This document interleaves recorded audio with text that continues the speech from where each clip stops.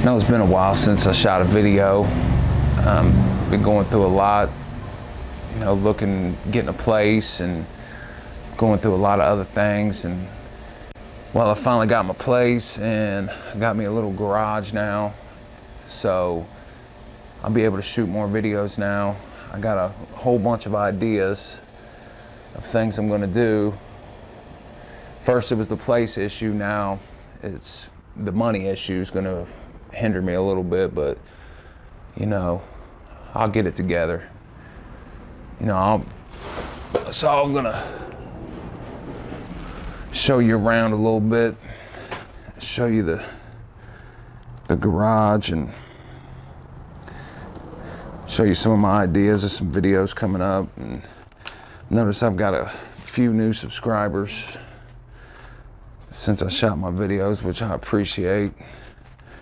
You know, I'm just basically doing this for something to do, and I enjoy working on cars, and like I said before, try to go through a little journey together. So this is what the garage looks like now. You see, I got me a cold one on the floor.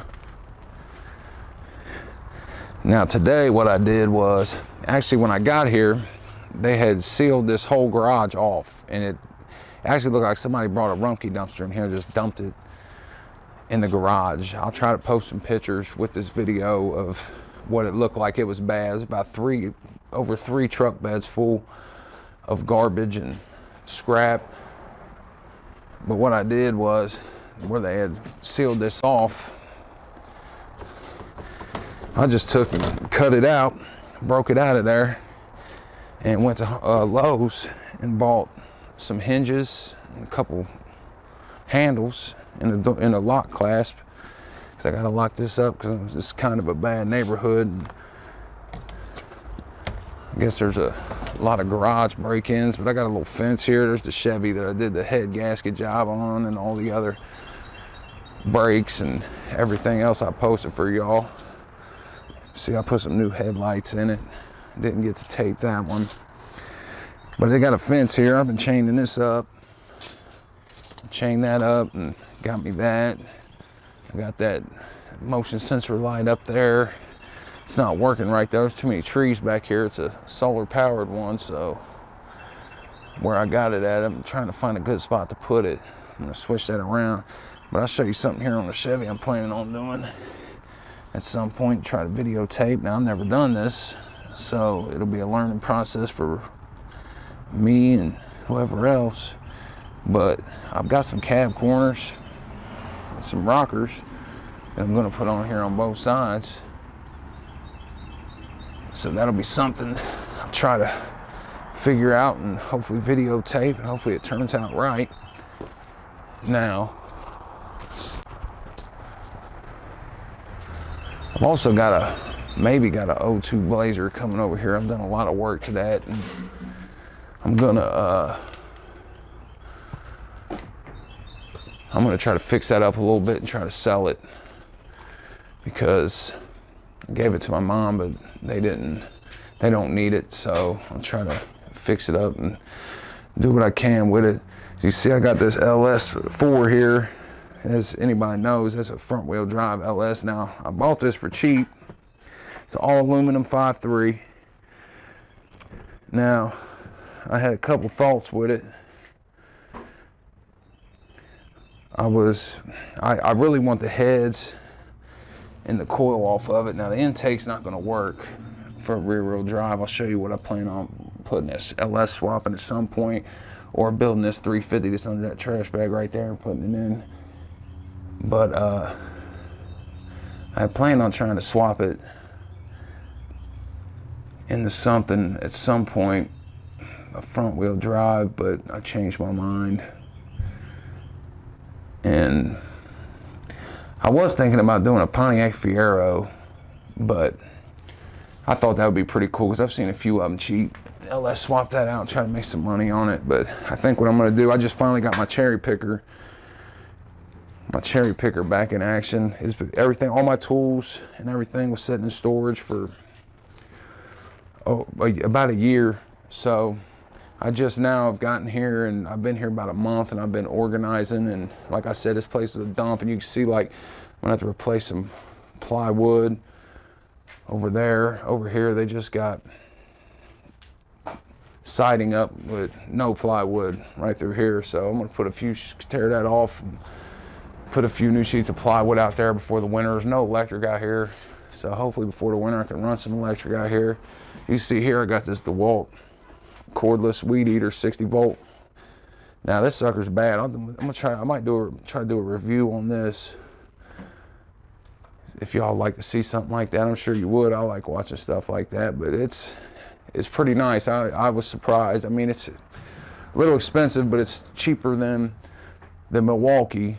And you know, for me, I mean, all my tools are in DeWalt anyway, so all the batteries I have are already DeWalt, and for the price, DeWalt I think is a better deal. You get more bang for the buck. I've got about every DeWalt. I can't find my driver. I don't know what I did with it. I've lost it somehow. I was doing a lot of work inside the house and I was using it, and I don't know what I did with it. But I got this here, 60 volt cordless Sawzall. It's pretty nice. I got the grinder too. I could do a review on both of them. I was thinking about it. I bought this too, this little roll around cart. Got it on Amazon.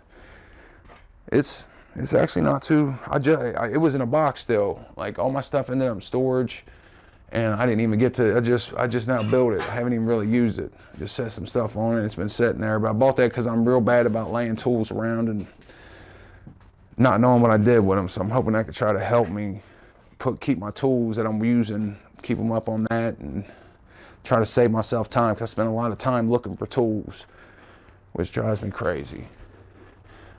But I still got to clean up some. Like I said, I got the doors open now, so now I'm gonna show you over here what I'm gonna be pulling in. Now I love this thing. A lot of people might not like these, but I love this thing. I got the burn barrel going over here. I was burning some leaves and some wood. But now, this sucker here's in pretty nice shape. I've done a lot of work to it. A lot of work. It needs a paint job for sure.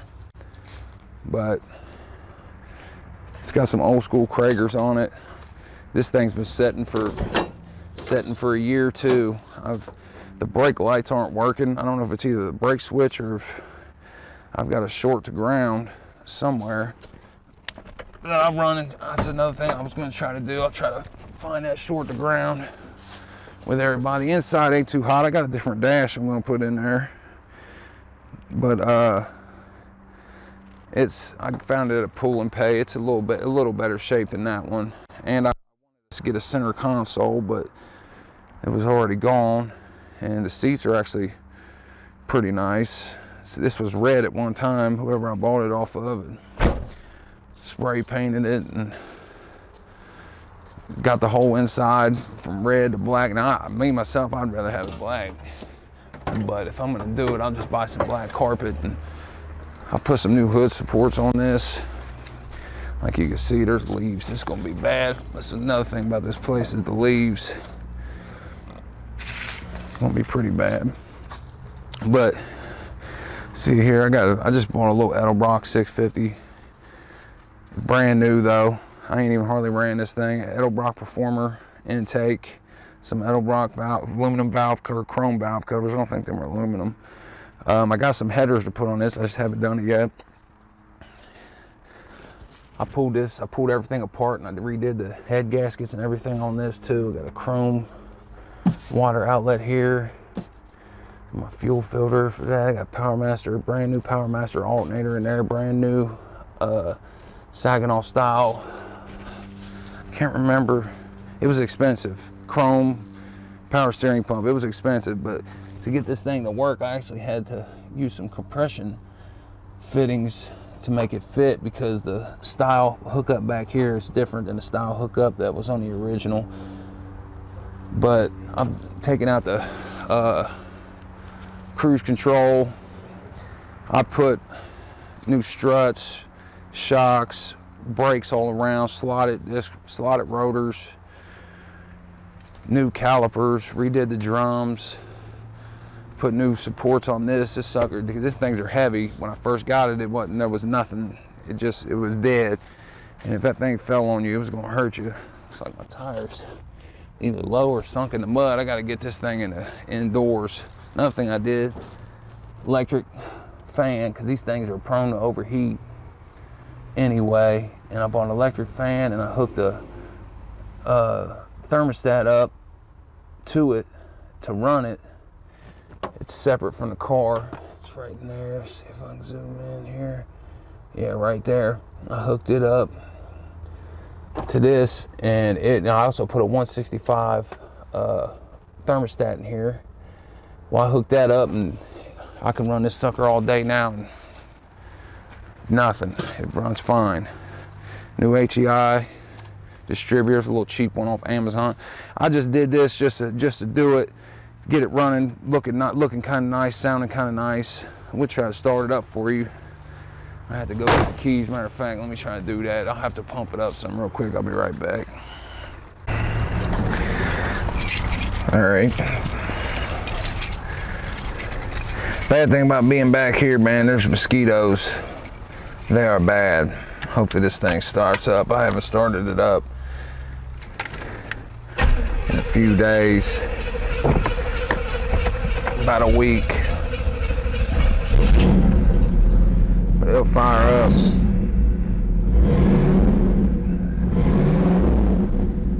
It'll fire up every time. I don't know if you can hear that or not, but it sounds nice. I'm gonna take these headers I got and I'm gonna put them on here, maybe. I haven't decided. If I end up, I'd like to put a 5.3 in here and turbo it and get some power under this sucker, make it nice.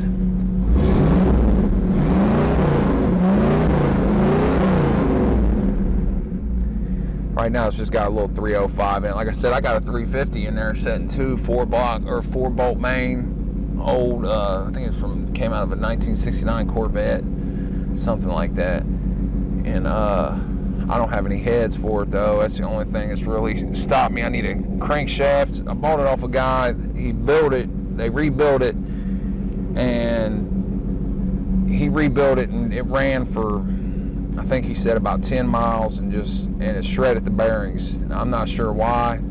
I don't know if he maybe didn't have the right bearings in there or something was wrong. But when I do it, I'll check, I'll mic everything and check, and if I do that one, I'll post that one too, rebuild the 350. It'll be a nice little video. I'll mic everything and use my dial bore gauge to check the bore sizes on the crankshaft and on the camshaft, and we'll get everything back together. I pulled the cam bearings and everything because I'm going to start fresh on it. It's like I said, it's been setting. Amazingly, I've had it covered. It's not all rusty, but it's been setting for a while.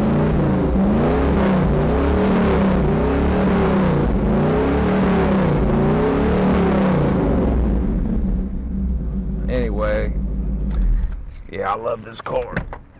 I'm a big fan of the 3rd generation Camaros and Trans Am. I'd like to have an 87 IROC Z, but I got this. It's 87.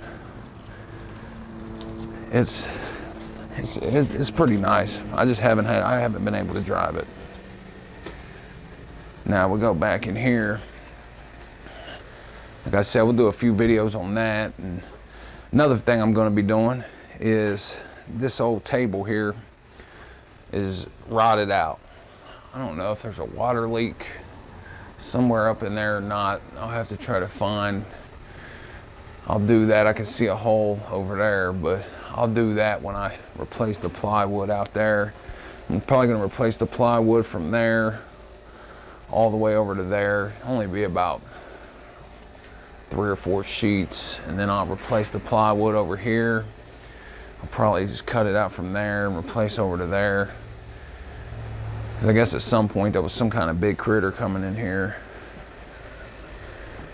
The only thing sucks about doing all this, I'm not buying this house. I don't own this house, so I'm basically doing all this stuff just to use it. But you gotta do what you gotta do. I got a little Hobart 140 handler, a little MIG welder. It's pretty nice. It does the job. That's what I'll be using to build this table. Matter of fact, back to the table. I got these sheets of steel. I'm gonna cut them out. I'll probably make a 4x8 table. I got 2 sheets the same size as this one. I'm not sure the sizes on them, but I'll have to cut them and use 2 sheets. I'm gonna use this C-channel as legs. This is all just scrap that I've came up with. I'll use some of this C-channel as legs, and we'll try to make a little sturdy table. And I like to make it, put it over here. I'll tear this one out, obviously. So I might videotape that, making that table. And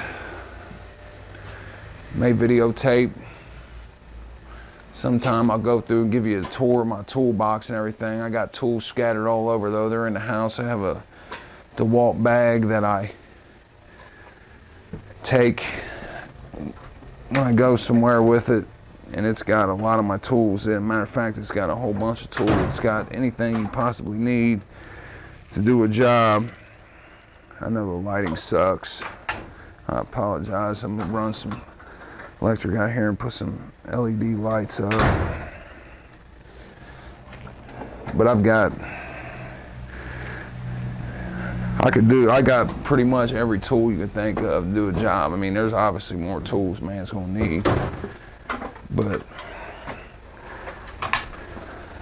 this is just one of them 72-inch Harbor Freight boxes. This sucker's pretty nice. I got the 72-inch box.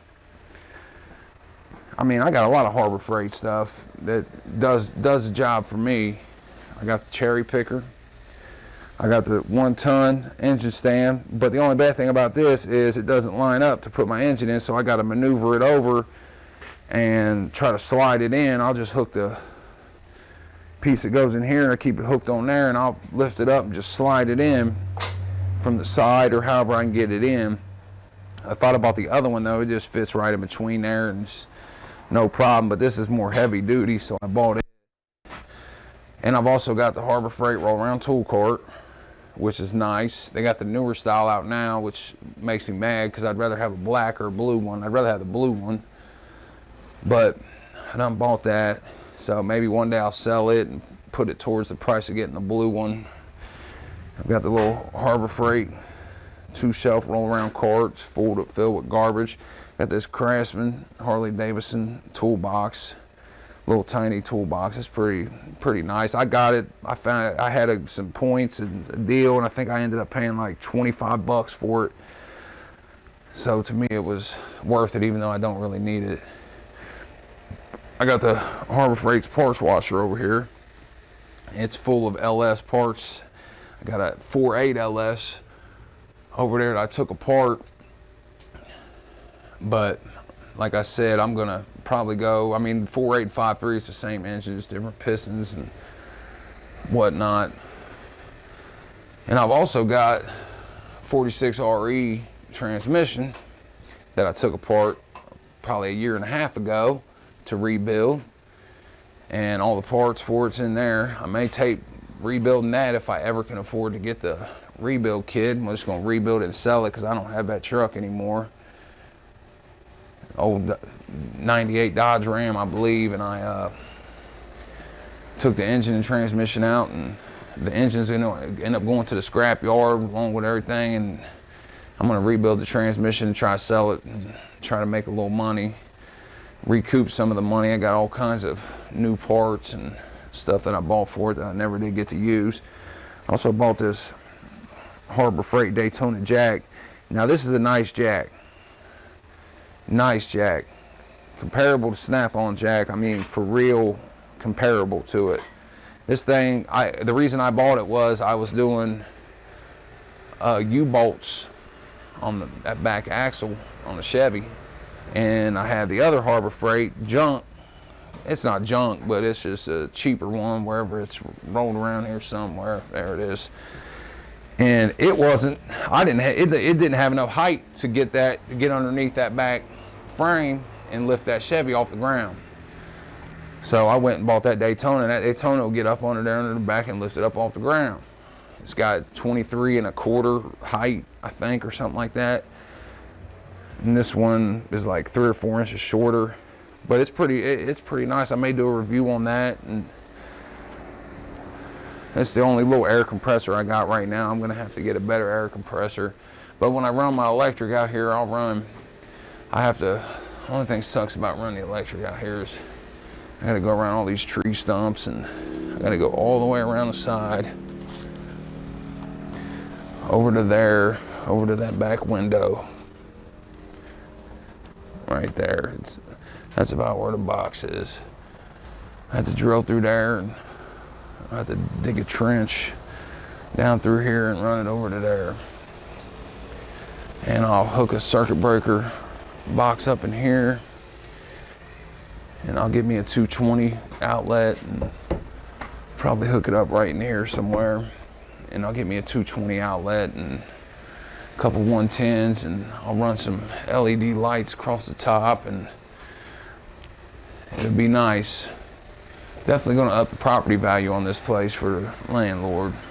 I've already upped the property value on it before. I've put new paneling in the kitchen, and I mean, it's been one thing after another, and that's why it's taking so long, and it's been spending money and time and problems, but what are you gonna do about it? I'm a survivor. I'm a fighter. We'll get through it. And we're gonna tape some car videos. Well, anyway, I think that's about it. Like I said, I got all kinds of different things I'm wanting to try to do, and it's gonna be money issue now, but as soon as I get the money, and I'll do it one thing at a time, and we'll have some fun while we do it, because I don't know about you, but this stuff's fun to me. And I'm sure it's fun to you. And that's why you're watching. So, I guess until then,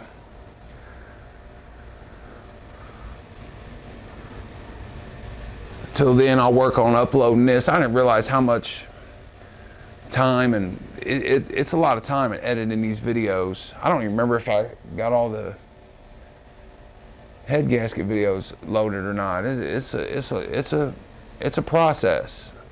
But this one here, I'll just play it probably straight through. I'll add in a couple pictures of the garage before and whatever else I can do, but we'll play it straight through, and it'll save me a lot of time in editing and doing everything, and it's a process. So you just bear with me. Hopefully I can get some new subscribers, and we'll have some fun, and I'll review some tools. I have plenty of tools to review here, and things from Harbor Freight, and good tools. I mean, I have the whole 9 yards. Got a little bit mix of everything in here. But until then, I guess that's it. We'll try to, I'm not sure what I'm gonna work on first. Well, I do know what I'm gonna work on first. What I'm gonna work on first is building this table.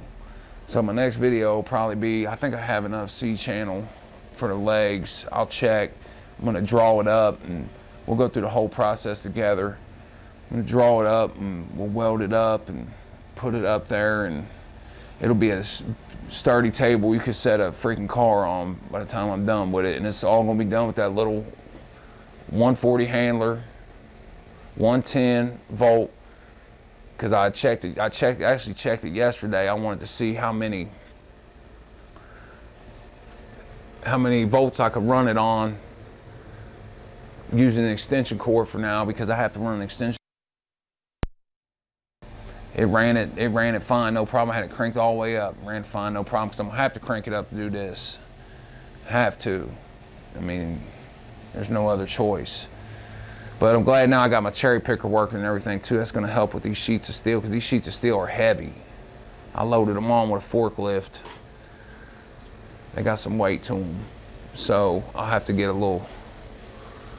figure something out to pick these things up, because I'm not trying to pick them up myself. I ran into some back problems and everything. But anyway, till next time, have a drink. You guys have a good night, day, whatever it is, whatever you do, be good at it.